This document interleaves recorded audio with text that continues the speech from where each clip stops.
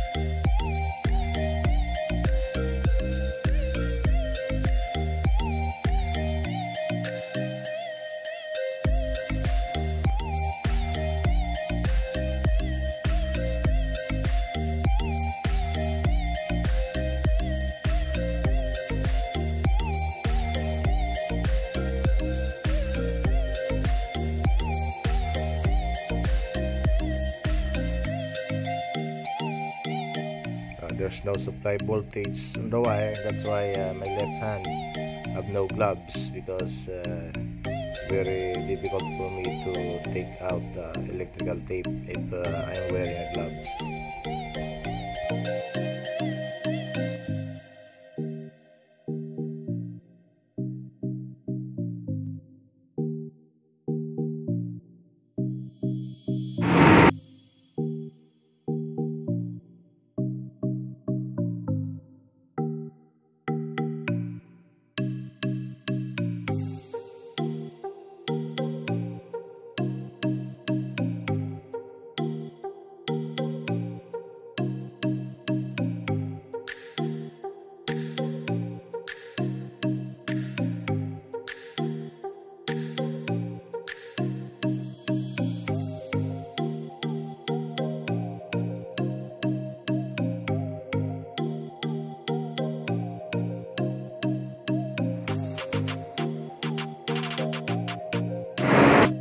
When removing a wire, don't forget to put a mark to be convenient when we put it back.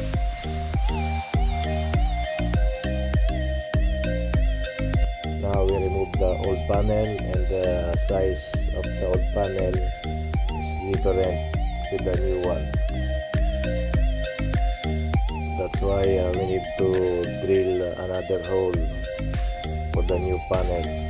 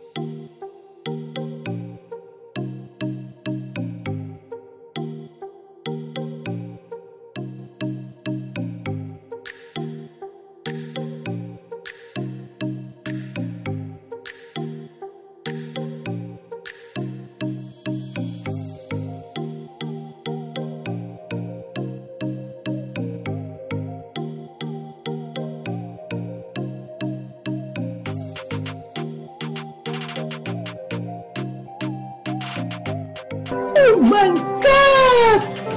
Wow!